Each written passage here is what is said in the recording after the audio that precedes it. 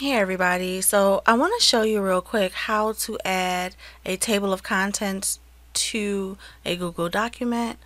Um, so first what you want to do is put your cursor at the very beginning, go to Insert, Page Break, just to create yourself a table of contents break, and then you're going to click on Insert and Table of contents. You have a choice between numbers and blue links. I think I want blue links on mine because I want to be able to use it for my tablet. And just like that. Oh, that's fixable. There we go. So,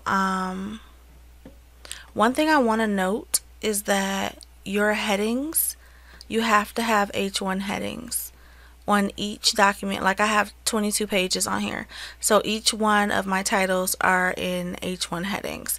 So you want to make sure that each heading is there so that way you can click on it. Right now it's in edit mode, so like if I was in viewing mode, just to show you guys, I'll be able to click right on it and it takes me to art. So if you guys have any questions, just leave it in the comments.